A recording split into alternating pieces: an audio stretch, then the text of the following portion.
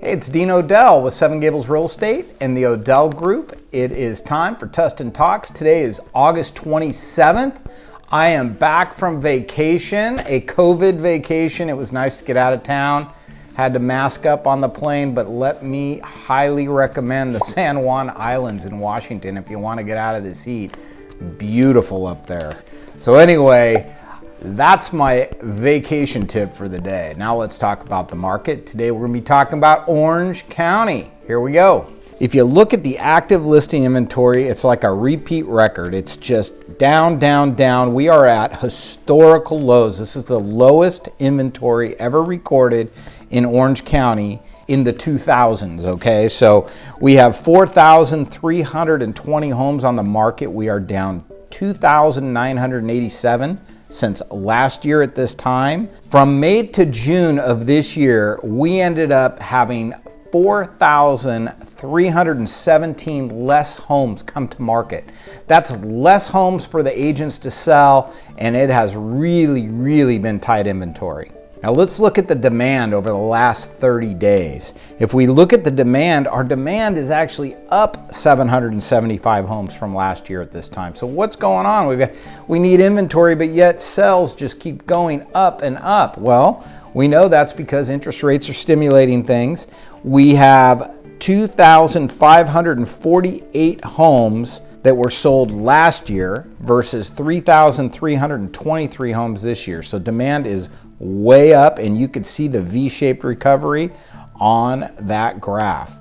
You can also see how demand has been climbing, where typically during this time frame it goes down. You look at all the other years, we're descending right now. This is like we're entering a summer market going into the autumn time of the year. So it's just very strange. Everything's late this year. And let's just talk about how the closings compared in the last 30 days. Sorry to interrupt this program, but you know what? Let's make sure you're subscribed to Tustin Talks. Click on the button below next to our name, and if that doesn't work for any reason, you can just go to TustinTalks.com or our websites, the O'Dell Group and NorthTustin.com, and subscribe there. So let's continue. Closings are up 139 closings since last year. That's really good. Last year was 2,871. This year is 3,010. So again, everything is up, up, up. Our expected marketing time is about the only thing that's down, and the expected marketing time has dropped from 86 days last year down to 39 days. That means last year it was taking more than twice as long, another 46 days to sell your home, than this year. All right, so let's glance at our favorite chart. You can see a lot of green on there, a deep green down to 1,000,005, which means that is a hot seller's market in those price ranges. And you can see the expected marketing time for those price ranges this year versus last year. The 1,000,005 to 2,000,000 is actually a slight seller's market now. It's unbelievable in that price range. The sellers are still in control. Then if you look at the $2 to $4 million price range, that's a neutral market where nobody has an advantage. You can still see how the days have dropped from last year. And then over $4 million, that's a deep buyer's market. That's about the only place where the buyers are in control, the only range that we see on this chart. So the last thing I want to show you is a chart that was just made for this month's housing report, and it compares the year-over-year inventory change this year versus last year, and compares that with the year-over-year demand change since last year. So if you look at all the price ranges, they break them down here in the chart. You can see how all the red arrows are pointing down, showing that inventory is way down over last year, 41% on average overall.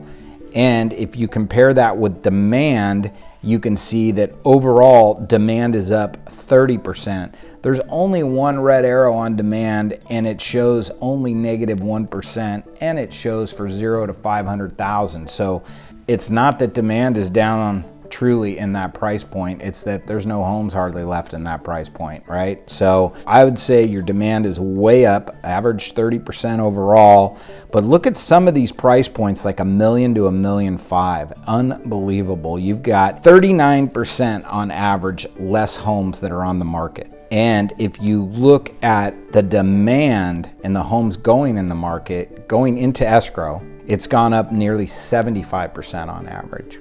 That is a huge change at that $1 million to $1.5 million price point. Over $1.5 million, you can see it's even up 66%. So what's driving all this? Let's talk about it now. Obviously, we have pent-up demand from the COVID-19. People weren't out buying. There's not enough inventory for the demand, and we have historically low interest rates, below 3%. I mean, that's just insane, right? We're gonna look back someday, and in our lifetimes, it's gonna be hard to believe that we were able to get interest rates under 3%. So this is why people are taking advantage of this. Remember, real estate's a long-term play. These mortgages are 30 years long. Start adding up the amount of interest you're going to save on a 30-year mortgage when you are paying interest rates that are this far below the historical norm, okay? So that's what's going on. It's tough to time the market. We wish things were better for the buyers. We wish you guys had more options.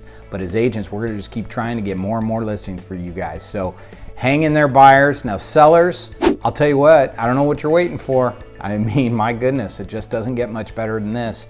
And come November, we should have a slowdown, right? I mean, that's, you know, Christmas season, plus it's an election year. So normally it would have already started to slow down by now, but this is just a strange year.